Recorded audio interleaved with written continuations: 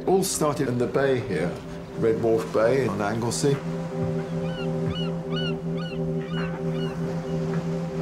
We used to come here for our holiday periods. My father met his brother on the beach and was explaining a concept of a new idea for a go anywhere, do anything vehicle. And he made a drawing in the sand of an outline of how he thought the Land Rover could be made. That was the start of it all, the conception of Land Rover.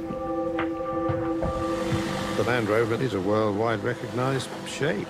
To have it drawn out larger than anybody's ever done it before, for posterity, is an interesting concept, and one which I don't suppose is ever again going to be repeated, as might be said of people designing vehicles in the sand.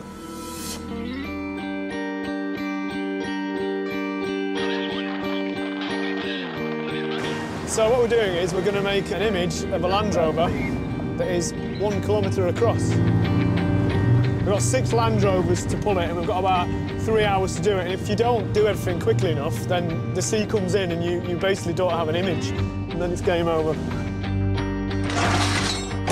This is unique in that it's massive, and it's using these wonderful machines to make it, really. OK, so let's go.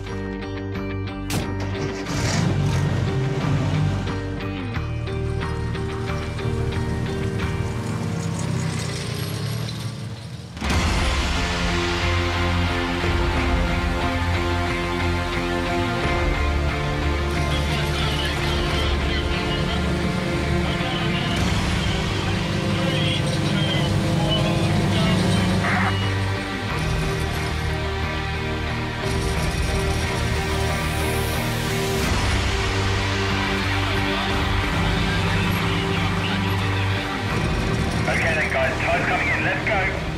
Yeah, got it. Over to you, Stephen. Let's finish it off.